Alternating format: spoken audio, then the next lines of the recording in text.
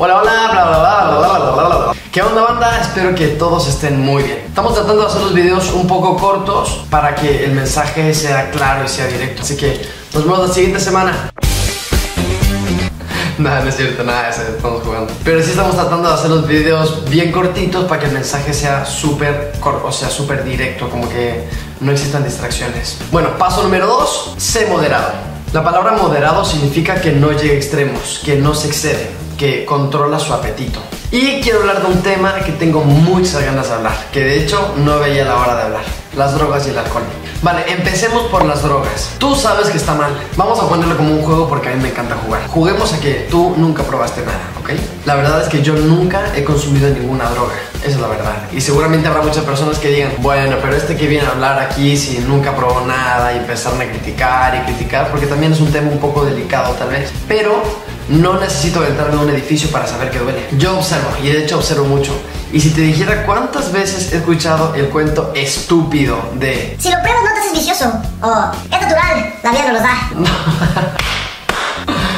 ¡Wey! ¡Qué tontería! Así, ¡qué tontería! ¡Ridículo, bro! Ok, todas estas frases, porque aparte existen muchísimas más, no hacen otra cosa más que darme mucha risa. Las personas que usan drogas no perciben verdaderamente el mundo que está enfrente de ellas. No están realmente ahí. En una comida, en casa, en la calle, en donde sea, estas personas pueden ser muy peligrosas para ti. Escúchame bien.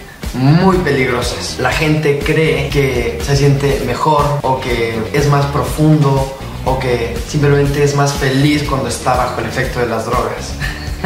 Esto es simplemente otro engaño que, güey, o sea, bueno, esto es otro macro turbo archi recontra super engaño, mentira. Tarde o temprano las drogas destruirán a la persona físicamente. Desanima a las personas del uso de las drogas. Hazles saber que no estás de acuerdo y no tienes idea de lo que les vas a ayudar. Y cuando lo estén haciendo, anímalas a que busquen ayuda para dejar de hacerlo. Ok, ahora vamos a jugar a que sí lo haces, y que tal vez lo haces muy a menudo. Detente, eso no está bien. Tú sabes que eso no está bien. Busca ayuda, porque esto no va de la mano con el camino a la felicidad. Les quiero contar una anécdota bien rápida que me pasó una vez. Que yo llegué a una reunión social, estaban muchos amigos, y uno de ellos, un amigo, me dijo: güey, ven que tengo un poco de marihuana para que pruebes. Y yo le dije: a ver, ven un segundito tú. Y le pregunté que si de verdad él era mi amigo. Y me dijo: obvio, Max, si yo a ti te amo, y aparte eres un tipazo, y aparte no sé.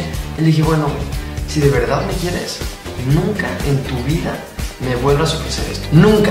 Y me sentí tan bien. Y yo sé que para él en ese momento fue un poco duro, pero es parte del juego. ¿Y qué tal esto? No tomes alcohol en exceso. ¿Estás de acuerdo con él? Y sí, totalmente, pibe. No, la verdad es que yo sí he tomado alcohol, no les voy a mentir. Pero las personas que me conocen, aunque sea un poquito, saben que no es algo que hago con regularidad. Es algo que he hecho alguna que otra vez. No les voy a mentir, pero no es algo que hago. Las personas que toman alcohol no están alertas. El alcohol deteriora la habilidad de reaccionar. Incluso cuando uno cree que está mucho más alerta, es mentira. El alcohol tiene cierto valor medicinal, pero a esto se le puede dar una importancia verdaderamente exagerada. No permitas que alguien que ha estado tomando alcohol te lleve en automóvil. El alcohol puede terminar con vidas de muchas maneras. Yo creo que un poquito de licor es más que suficiente. No permitas que el uso del alcohol termine en infelicidad o muerte. Impide que la gente tome alcohol en exceso. Y solamente, Joel, antes de que me cortes en este video, ¿es verdad? Es verdad, estoy lo contando. Solamente quiero decir una cosa más rápida. No eres más cool y no estás más a la moda si tomas alcohol en exceso o si te drogas. De hecho, me parece patético. Muchas gracias, nos vemos el siguiente domingo. Espero que tengan una excelente semana. Acuérdense de aplicar este precepto y el de la semana pasada, o sea, cuida de ti mismo.